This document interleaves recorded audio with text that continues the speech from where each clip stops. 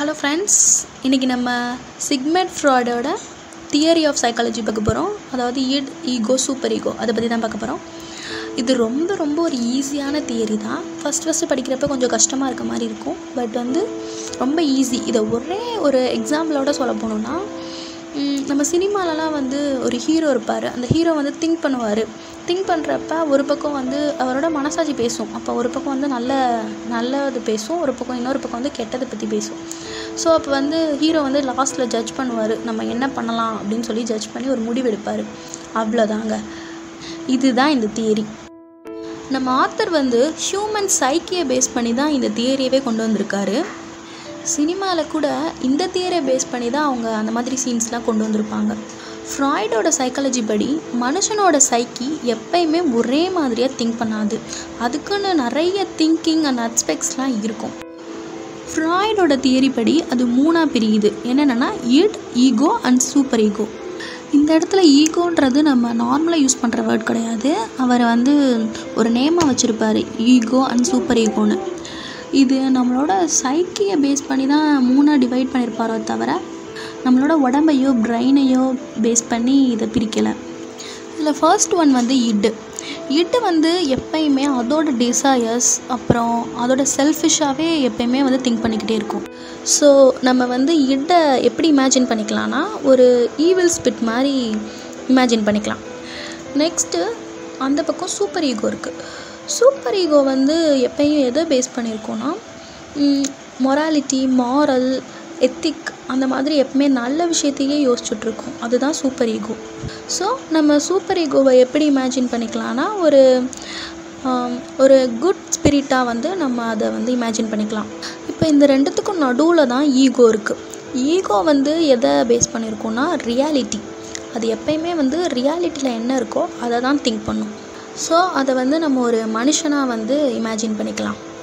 Okay, இப்போ நான் ஒரு எக்ஸாம்பிள் சொல்கிறேன். ஒரு இடத்துல ஒரு ஐஸ்கிரீம் வச்சுருக்காங்க. அங்கே யாருமே இல்லை. ஃபர்ஸ்ட் இடு போய் அந்த ஐஸ்கிரீமை பார்க்குது. பார்த்தோன்னே என்ன நினைக்குதுன்னா, அதுக்கு சாப்பிட்ணும் போல் இருக்குது ரொம்ப. ஸோ போனோடனே எடுத்து சாப்பிட்ருச்சு. பிகாஸ் அது ரொம்ப ஷெல்ஃபிஷாக திங்க் பண்ணும். யாருக்கு வேணும் எதுவுமே யோசிக்காது. ஸோ போனோடனே எடுத்து அதை சாப்பிட்ருச்சு. அதனால தான் ஃப்ராய்ட் இட்டை ஒரு டெவில் மாதிரி இமேஜின் பண்ண சொன்னார். இட்டு எப்பயுமே அதோட டிசைர்ஸை டக்குன்னு போய் பண்ணிடும். யோசிக்கவே யோசிக்காது, டக்குன்னு போய் பண்ணி முடிச்சிடும். அதே இடத்துக்கு ஒரு சூப்பர் ஈகோ வருது. அங்கே அந்த ஐஸ்கிரீமை பார்த்துட்டு அது என்ன நினைக்கும்னா, ஐயோ இது யாரோடதுன்னு தெரியலை அப்படின்னு சொல்லிட்டு மாரலாக திங்க் பண்ணிவிட்டு அதை டச் கூட பண்ணாமல் திரும்ப போயிடும். அதுதான் சூப்பர் ஈகோட வேல்யூ. அதனால தான் அதை நம்ம குட் ஸ்பிரிட்டாக கன்சிடர் பண்ணுறோம். Next ego. ஈகோ ரியாலிட்டின்னு சொன்னேன்ல. ஸோ அதே இடத்துக்கு அந்த ஈகோ போகுதுன்னு வச்சுக்கோங்க. அங்கே ஐஸ்கிரீம் இருக்குது. அது என்ன பண்ணுன்னா, அதுக்கு ஒரு பக்கம் சாப்பிட்ணுன்னு தோணும், இன்னொரு பக்கம் அந்த மொராலிட்டி அதை தடுக்கும். இது சாப்பிடக்கூடாது, இது யாரோட பொருள்னு தெரியாது, அதை நீ சாப்பிடவே கூடாது. ஸோ இப்போ நம்ம டிசிஷன் நம்ம கையில். நம்ம நல்லதை எடுத்துக்கிறோமா கெட்டதை எடுத்துக்கிறோமா, இதுதான் ரியாலிட்டி. இதுதான் ஈகோவோட வேல்யூ. இப்போ சம்டைம்ஸ் சூப்பர் ஈகோ போய் இட்டை கண்ட்ரோல் பண்ணும். நீ இப்படிலாம் பண்ணக்கூடாது, மொராலிட்டி படி தான் பண்ணணும் அப்படின்னு யோசிக்க வைக்கும். பட் சம்டைம்ஸ் இட்டு போய் சூப்பர் ஈகோவை நான் அப்படி தான் பண்ணுவேன் அப்படின்னு கண்ட்ரோல் பண்ணும். பட் ஈகோ தான் இங்கே கரெக்டான டிசிஷன் எடுத்து அந்த மனுஷனை செய்ய வைக்கணும் அப்படின்னு ஃப்ராய்டு சொல்லி முடிக்கிறாரு. நம்ம இட், ஈகோ, சூப்பர் ஈகோ அப்படின்னு போய் நெட்டில் சர்ச் பண்ணாலே கண்டிப்பாக இந்த இமேஜ் வரும்.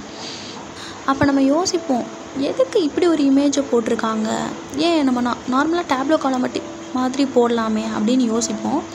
ஆனால் அங்கே சிக்மெண்ட் ஃப்ராய்ட் ஒரு எக்ஸாம்பிள் சொல்லியிருப்பார். அதனால தான் எல்லாருமே இந்த இமேஜை யூஸ் பண்ணியிருப்பாங்க.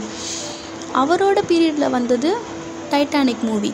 ஸோ டைட்டானிக் மூவியில் ஒரு பாறை மாதிரி இருக்கும்ல, பனிப்பாறை, அதில் மோதி தானே அந்த ஷிப் விரெக் ஆகும். ஸோ அதை ஒரு பேஸ் பண்ணி இந்த எக்ஸாம்பிளில் கொடுத்துருப்பாரு. என்ன சொல்வார்னா, டைட்டானிக்கில் அந்த கேப்டனுக்கு தெரியும், தூரத்துலேருந்து பார்க்குறப்ப அந்த பாறை குட்டியாக தான் தெரியும். ஸோ நம்ம அதை கடந்து போயிடலாம் அப்படின்னு நினைப்பார். இப்போ நம்ம ரியாலிட்டியாகவே யோசிச்சு பார்ப்போமே, ஒரு குட்டி பனிப்பாறை மேலே மோதி அவ்வளோ பெரிய டைட்டானிக் கப்பல் உடஞ்சி போச்சா அப்படின்னு நம்ம யோசிப்போம். ஆனால் அது தூரத்துலேருந்து பார்க்க தான் குட்டியாக தெரிஞ்சிச்சு, கீழே அதோட ஆழம் எவ்வளோ பெருசாக இருந்துச்சு அப்படின்றது நம்ம யாருக்குமே தெரியாது. அதனால தான் டைட்டானிக் ஷிப் வந்து wreck ஆச்சு அப்படின்னு சொல்லி சிக்மண்ட் சொல்கிறாரு. ஸோ அதை பேஸ் பண்ணி தான் இந்த ஈகோ அண்ட் சூப்பர் ஈகோவை இவர் இந்த ட்ராயிங் மூலயமா விவரித்து சொன்னார்.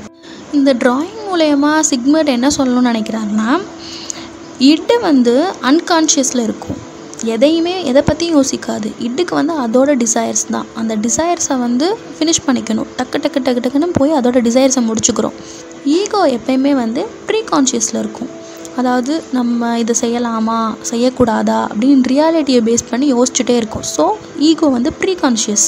சூப்பர் ஈகோ வந்து ப்ரீ கான்ஷியஸ்க்கும் அன்கான்ஷியஸுக்கும் நடுவில் இருக்கும். ஏன்னா சூப்பர் ஈகோ போய் இட்டுக்கிட்ட போய் நீ எப்பயுமே வந்து இந்த மாதிரி பண்ணக்கூடாது அப்படின்னு அடிக்கடி போய் அதை வந்து கண்ட்ரோல் பண்ணும். ஈகோ கிட்ட போய் இட்டு சொல்கிறத கேட்கக்கூடாது அப்படின்ற மாதிரி ஈகோவை கண்ட்ரோல் பண்ணுற மாதிரி இருக்கும். ஸோ அது ரெண்டுத்துக்கும் நடுவில் உள்ள ஸ்டேஜ்.